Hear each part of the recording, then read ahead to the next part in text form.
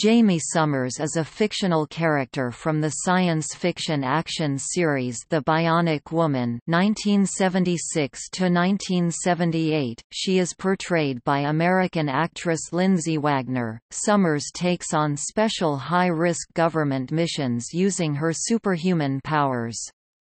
Wagner first played the role in the 1970s American television series The $6 Million Man. In the late 1980s and early 1990s, she reprised the role in several reunion television films. In the series' fictional history, Jaime Sommers is a former professional tennis star, who after recovering from her near-fatal first operation, is the first female cyborg. She is assigned to spy missions of her own as an occasional agent of the Office of Scientific Information, while under the employment cover as a school teacher of middle school students. Through the use of cybernetic implants, known as bionics, Jaime is given an amplified bionic ear which allowed her to hear at low volumes, at different frequencies than most humans, and over uncommonly long distances. She also has extraordinary strength in her bionic right arm, and both legs, which enable her to run at speeds exceeding 60 miles per hour. In 2004, the character was listed in Bravo's 100 Greatest TV Characters. AOL named her one of the 100 most memorable female TV characters.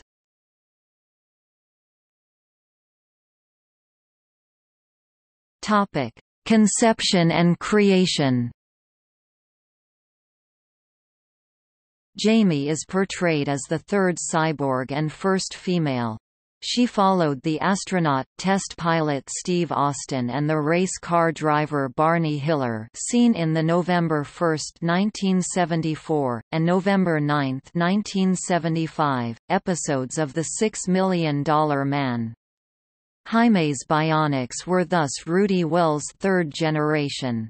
She has been shown to be able to run slightly faster than he could. Also, her pre-bionic life as a professional athlete gave her greater natural agility than Steve. Her difficult transition to post-bionic life, along with later degrees in psychology, made her the ideal candidate to be Rudy's assistant in training new implantees in the use of their bionics. She trained Steve's son, Michael, to control his bionics after his operation, as well as Kate Mason.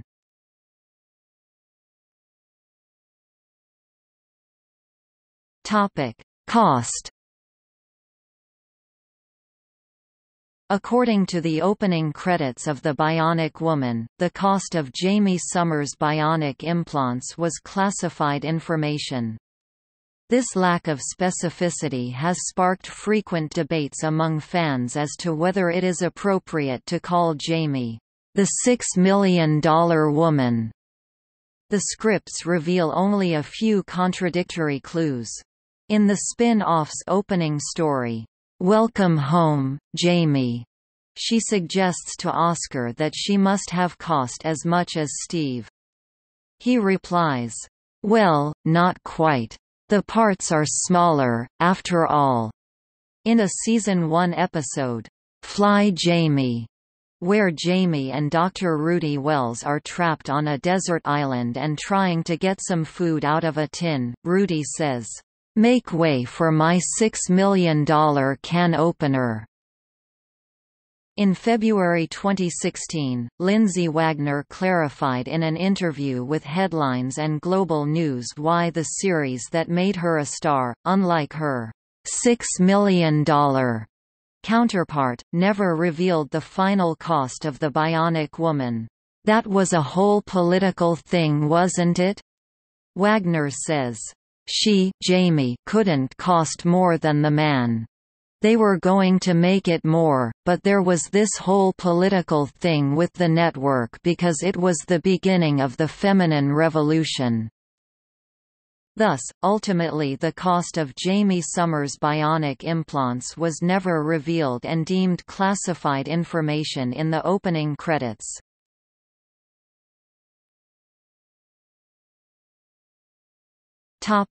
Character history.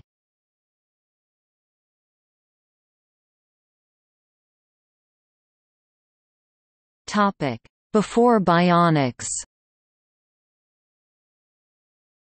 Born on August 18, 1948, Jaime is the daughter of James and Ann Sommers. Jaime was raised in Ojai, California, and she showed high potential in tennis. Her parents were college political science professors.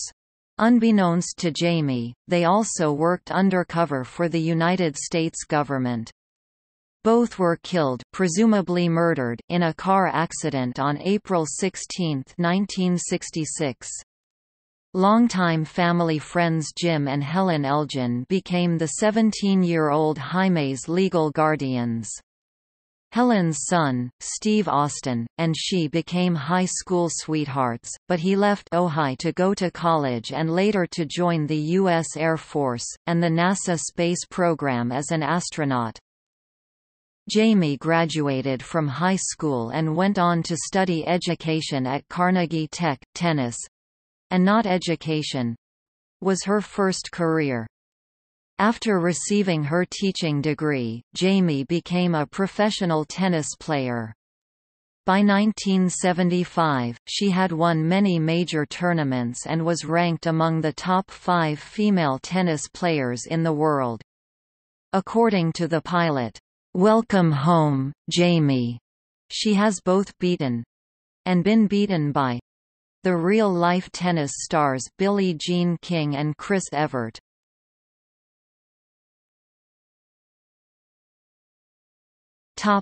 Accident. On a visit home to Ojai, Jaime is reunited with Steve Austin, now a colonel and former astronaut.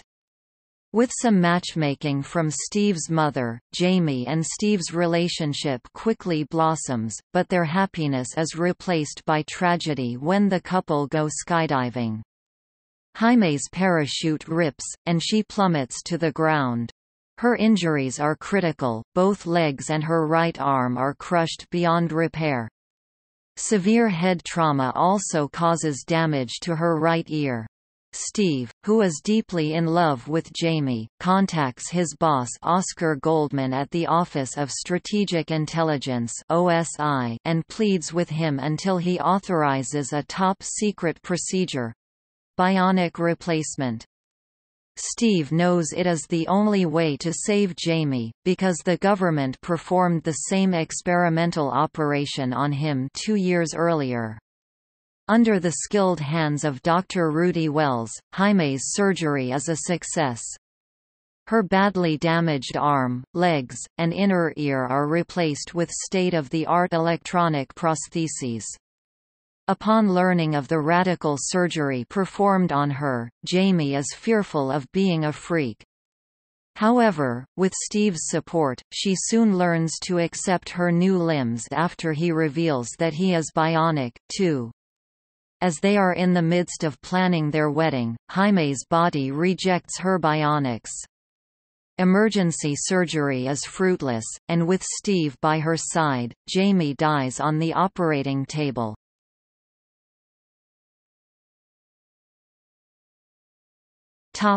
Life after death. Jaime's life does not end here. Dr. Michael Marchetti uses an experimental cryogenic procedure to cool her body and prevent cellular damage. This gives the doctors time to repair the massive cerebral clot which had ended her life. Her heart is restarted, and she is revived. However, the radical operation is not a complete success. Jaime suffers brain damage, and the memories of her past life are lost. Another surgery restores many of her memories, but her love for Steve seems unrecoverable. Jaime's extraordinary strength rules out a return to the tennis circuit, so she returns to Ojai.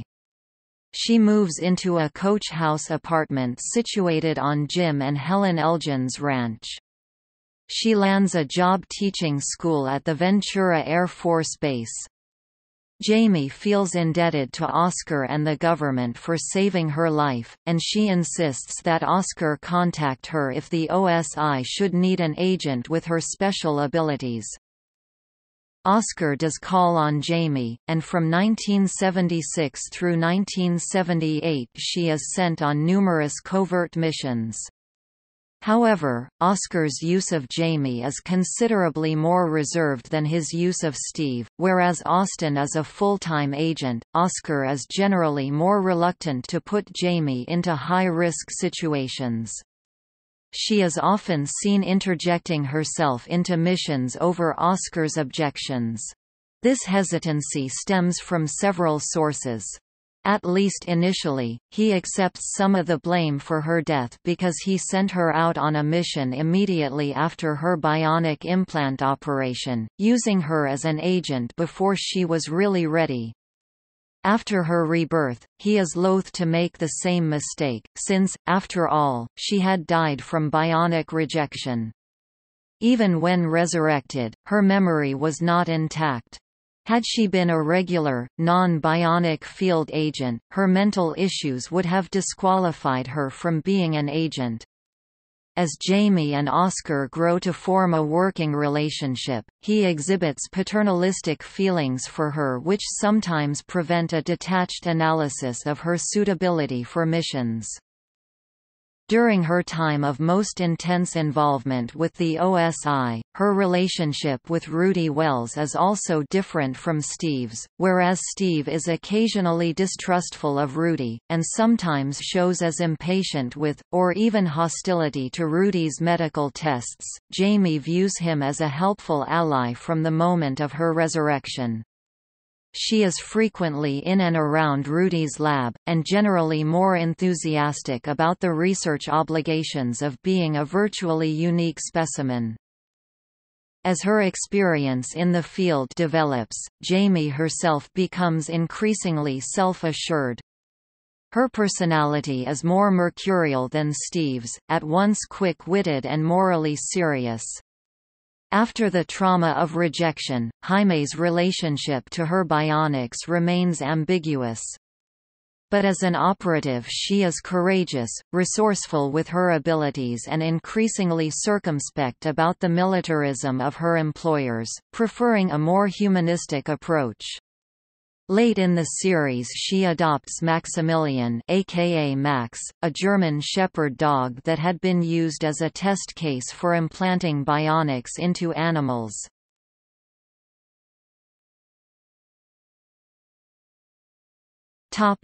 Personal life.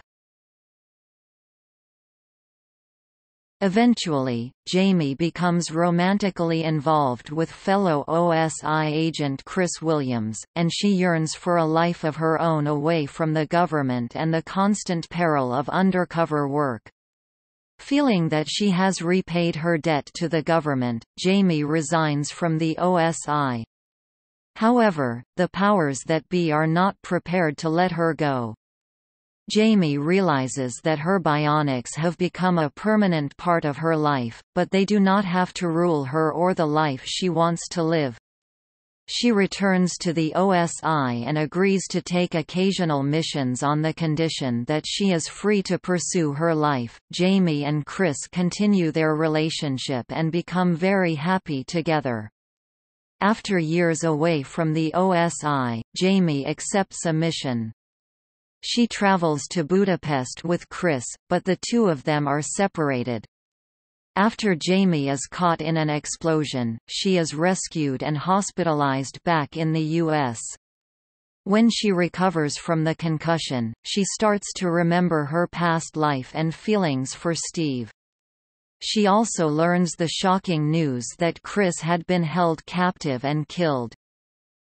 She acts on neither of these revelations, but instead returns to her life working as a therapist at the Los Angeles Rehabilitation Center. In 1987, after nearly 10 years with no contact, Jaime unexpectedly reunites with Steve Austin.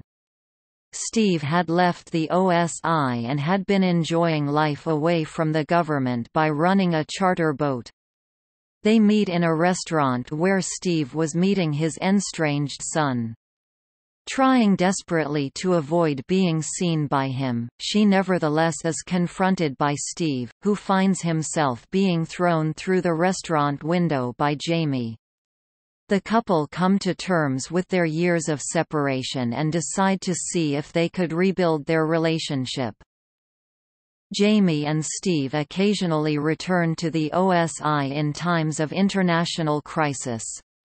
Their time together prove that the love they once felt for each other has never died, and in 1989, the couple become engaged. During the 5 years that follow, Jaime becomes a doctor. She moves to Washington, D.C., and established a family counseling practice. Her experience with the government and top-secret clearance also open the door for her to help government agents. A computer virus, however, corrupts Jaime's bionic systems. Dr. Wells informs Steve that, "She may never be bionic again." But Steve's main regard is he wants her alive above all else. She undergoes a major upgrade, which not only increases the power of her bionics, but also gives her night vision. On September 4, 1994, Dr. Jaime Sommers and Call. Steve Austin marry. At the ceremony, Rudy Wells gives Jaime away, and Oscar is Steve's best man.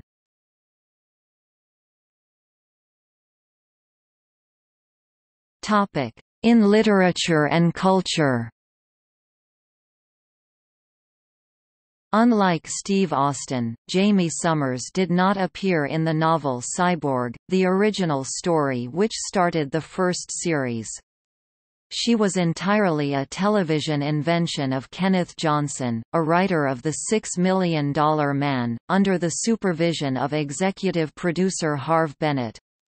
Sommers' only literary appearances to date have been in 2 novelizations of televised episodes released in the mid-1970s. Caden had already concluded his series of cyborg novels by the time her character was established on television. Johnson named Sommers after a water skier he met while producing whale shows at SeaWorld. The name, Jamie, was predominantly a male name, a derivative of James, before the television series began. It is probably not a coincidence that in 1976 the name Jamie became one of the 100 most popular names of the year in every one of the 50 U.S. states. The female name Jamie, a variant spelling, also gained enormous popularity at the same time.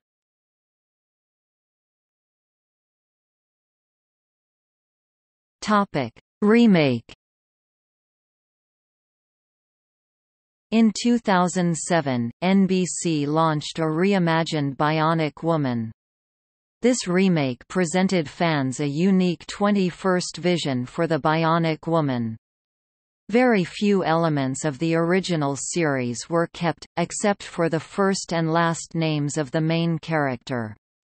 The 21st century writers placed Easter eggs throughout the series that referenced the original TV series, many of which were subtle. In the remake, Jamie's full name was Jaime Wells Sommers, a homage to the earlier series character Dr. Rudy Wells.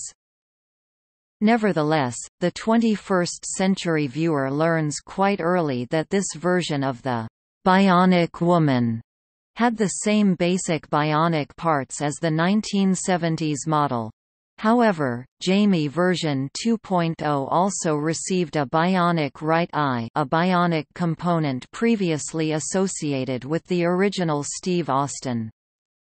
As in the earlier series, Ms. Sommers was not the first bionic guinea pig.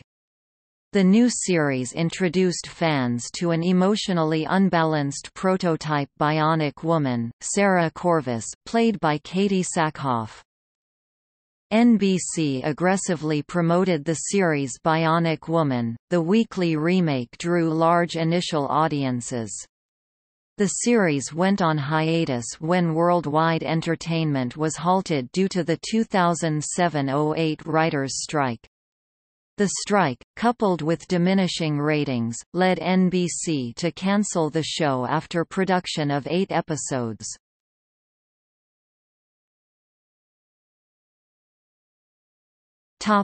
See also: List of female action heroes, Jaime Sommers from the 2007 remake.